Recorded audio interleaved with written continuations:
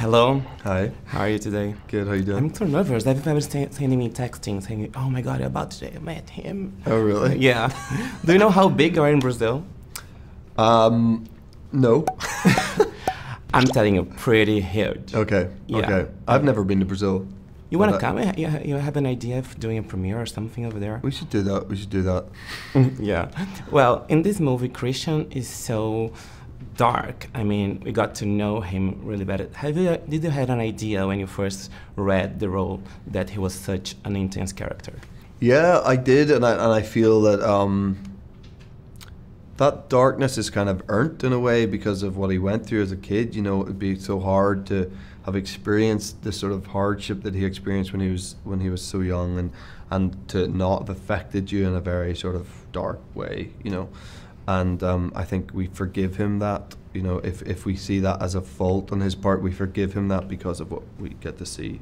And in the second movie, we really see what it was that caused him to behave the way he is and to approach And there's more life. empathy when you get to... Yeah, big time, big time. Do you think that Christian really can change? Yeah, and I think we see, you know, we see him make huge changes in Darker, and I think by the end, he's kind of unrecognizable from who we meet at the start of 50 Shades of Grey, you know. I think he makes those changes because he's in love, and love does that to you, you know, and he makes sort of compromises and sacrifices that for love, because what he feels for Anna is very real. You got me looking so crazy. What do you want, Anastasia? This time, no rules, no punishments, and no more secrets. And the sex scenes, Yeah. my inner goddess was on fire with them. How hard was to shoot them? Because it's like a ballet, it's a really choreography.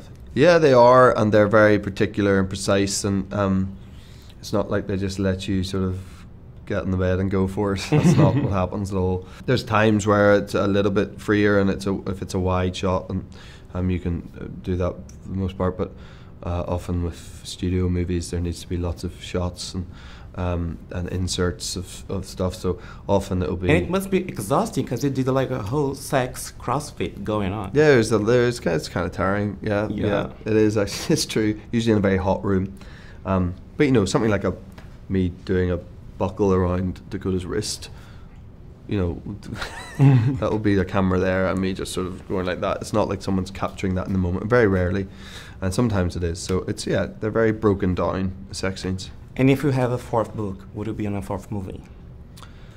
I need to ask Erica to write a fourth book probably first. She said she could. Did she? Yeah. Yeah.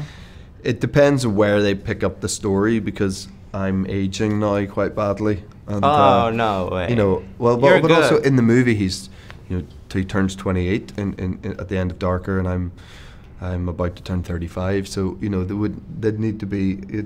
I don't know how it would work, to be honest, unless he does it very soon. Yeah.